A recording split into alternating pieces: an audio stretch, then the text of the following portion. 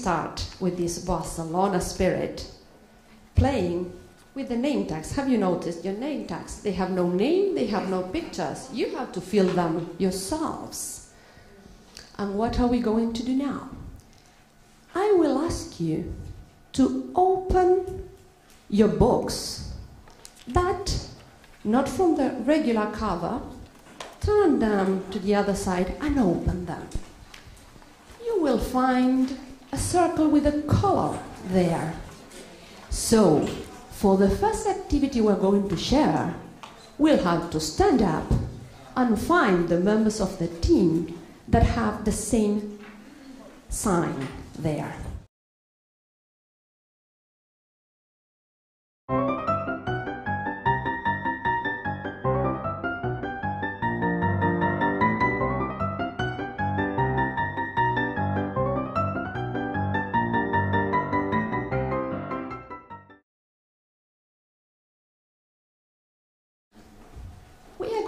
Try to understand why this place is called Anaglifos. And we are going to do it with some clues. Anaglifos Art Factory. It has to do with art. We have a hen. What about the hen? But as we are good people, we are going, very nice people, we are going to give you a couple of clues more.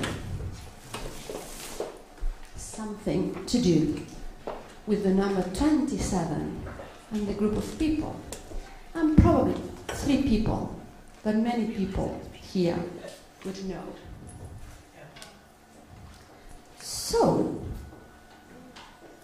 you have 20 to 25 minutes to try to understand why this place is called Anaglifos. Why is this related to these people and this number? If you find it, that would be great. And if you get to know why do they have the hen, that would be wonderful. The idea, we have 50 minutes for this activity, a little less. So 20 to 25 minutes to debate, organize and decide. Then you choose a speaker and we'll have 3 minutes each to see what is the story you found behind it. So, welcome to Barcelona. Start working.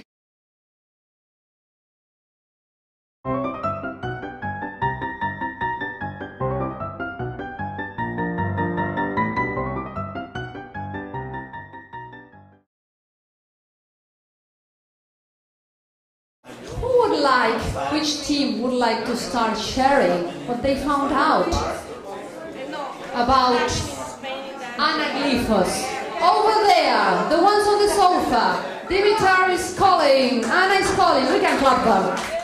Be really cryptic. Password, chicken, capital F, capital Z, capital G, U, capital D, capital H, J, S, U, 2, X, capital P, I, capital Y, E, capital J, W, T, capital P.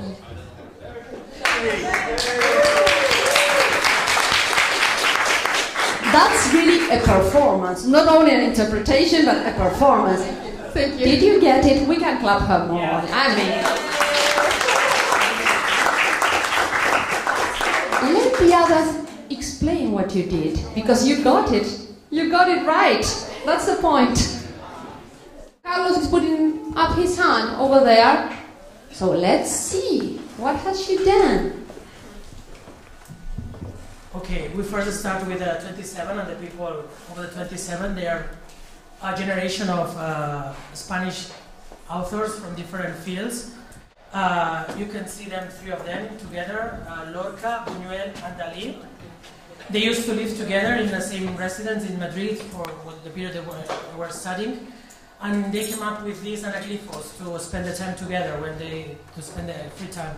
It's a really short composition where the third line is always a chicken. That's why she said, I don't know, we came up with another Anaglifos. Anna, over there from the team. we came up, for example, with Barcelona, the chicken, semiotic thinking, for example, could be another Anaglifos. And we think it's really related with Semiofest, because they used to do it for having fun, like Semiofest. It was really short, like the presentations in Semiofest. And it has something to do with interpretation, because these compositions, they didn't used to have sense, they were no sense. Apparently. Don't say that. Apparently, because Anaglifos also is an image of 3D, and we really thought that this 3D means different points of view to see the same image. That's what is hidden behind all these words. Come on, can we clap him? What's it clear? Over there, Marta, tell us. Hi. We have a very long discussion here to try to find out what it was. But we thought about it very much about the chicken. And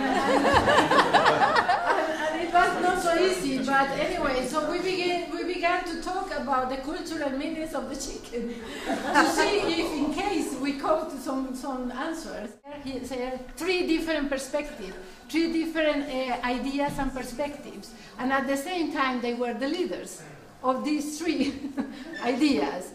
So it went that way. My colleague here from she thought as well, maybe here it could be a factory of the chickens factory. Why not? And another interpretation that we had, it was about, one other was... Just the 3D process invented in the 19th century is Anaglifos, is the other one. Exactly, and we have the glasses, no? We have the glasses of the three dimension. You can see the glasses is a symbolic meaning as well. The glasses that you see in 3 dimensions, and these 3 men had these 3 dimensions and 3 perspectives. Okay, who else would like to share it? Here we go. Max. Well, we just found that in 1927 the Manifest was written, and we thought it was Juan Gris, Lorca, and Dalí, probably,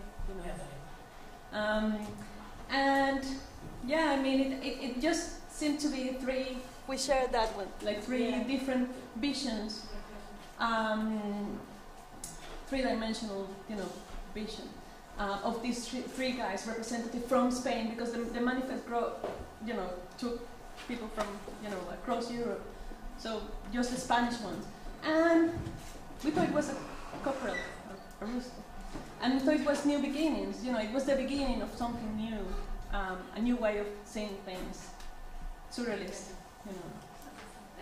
We can clap her also. Come on. We had a lot of similar thoughts, and I think what it came down to for us was that the chicken could be seen as a manifesto for Semiofest 2013 in Barcelona, or the chicken or the rooster. It's if you look at it, it's not quite in focus. So you're already questioning that sign. You're already thinking, what's wrong with it? It's got red spots on it.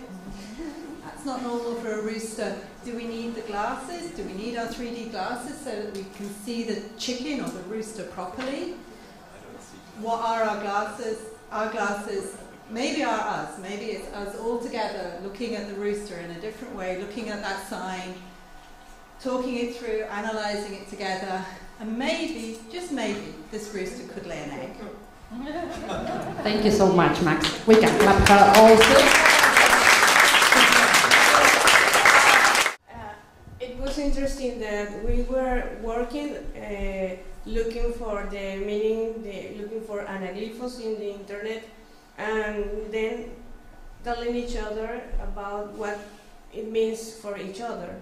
So that's what I like about the exercise, that we were always looking for what is the meaning, who is this one, who is that one, and what's going on with the chicken and the red spots and the red and the green spots, and then we were analyzing in our own perspective. So I think that it's also really important in the exercise. Well, it was a bit difficult here because I knew the answer. But what we were trying to find was, the girls here were trying to find out who were, the 3 people and what relationship they had with Spain. So we thought here there was a Spanish theme going on. So what is all about Spain and how? So we started thinking, what was the purpose of Anaglifos? What was the reason for it? How they were playing it, and we were kind of imagining how the long nights they had, playing the game and drinking, whatever they were drinking. But so it was kind of more an exercise of imagining who and how, and the long nights they had together playing this game. So that was how we... Nice nights for sure. So thank you very much. We got one.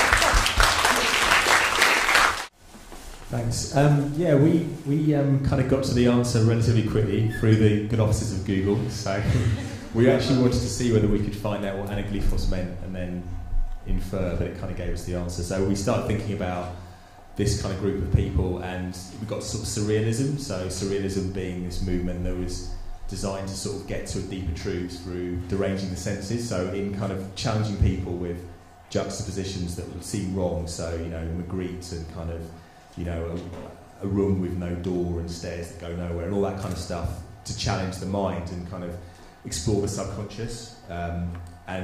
And again, sort of nonsense rhymes, automatism, this stream of consciousness writing, all these things were linked. So, visual culture and poetry were linked within this movement, and that's what we kind of thought of, and thought that the hen was almost like it's kind of an amusing sign. It's something I did a project recently on looking at the meaning of the rooster, and it's kind of quite an amusing sign because it's quite sort of arrogant but small at the same time.